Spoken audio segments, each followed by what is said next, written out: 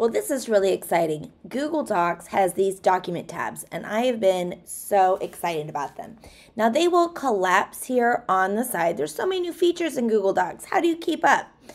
Adding these tabs allows you to create different content on each sheet, and I find this a great way to organize all of my information without it being overwhelming. One of the cool things that I've been using recently is the new feature of cover image.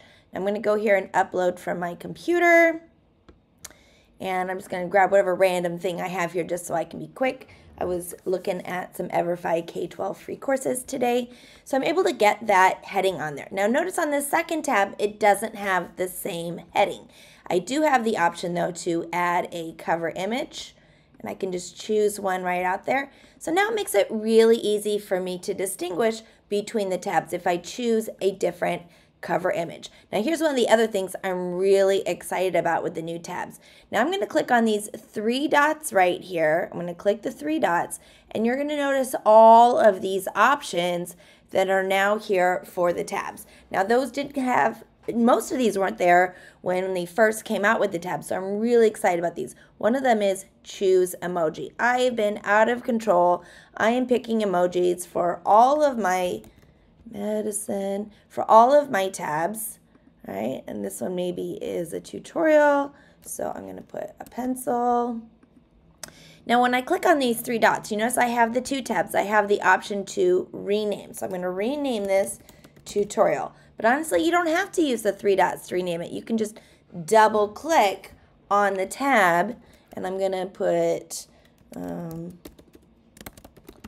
safety. Now, if I use the three dots, I can choose to move into. So it's going to create a sub-tab within the tab. Now here's an important thing to know is that you can link to a specific tab. So I'm going to click on that three dots again, and if I copy link, when someone goes to that link, they're going to go to that specific tab. So now when you're sharing your Google Doc, really think about, do you want to have just a quick share, copy link? That copy link is going to bring them to whatever you have as the first tab.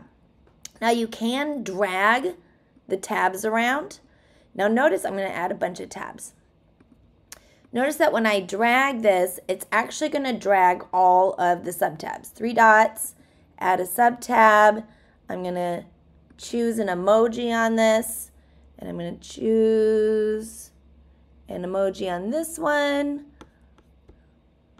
Get something fun in here, some parachuting maybe. So now I can collapse all the sub-tabs within the tab, and then when I drag it around, the sub-tabs drag with it. So it makes it really easy to create resources, and you can figure out what order that you want them to appear in. Now you can collapse and hide the tabs, and that could be dangerous, right? When you invite somebody into your Google Doc, do they see that there's multiple tabs there? You know, sometimes what I want to do is on my first tab, I'm just going to double click, call it welcome, drag it up to the top. Of course, I'm going to choose an emoji, I'm waving, okay?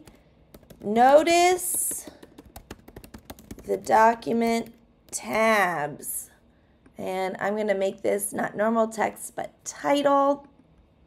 I want it to be really big. I actually will usually make this first tab here not my content. My first tab is more like, hey, notice there are document tabs on the left. You can use the view menu so you can collapse the tabs and show them. So if you're not seeing them, make sure that you see all of the tabs. And I create a little note here to direct them to what they're going to look like on the side. So I don't put any content on that first sheet. I put a warning. And of course, I want to insert a cover image. I'll choose from stock images. There we go.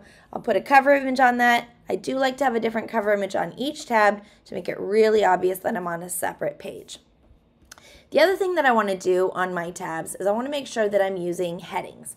So I'm going to do heading 1, thing I am talking about. Here is some content.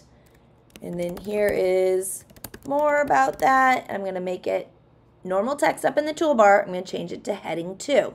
Now what's important about this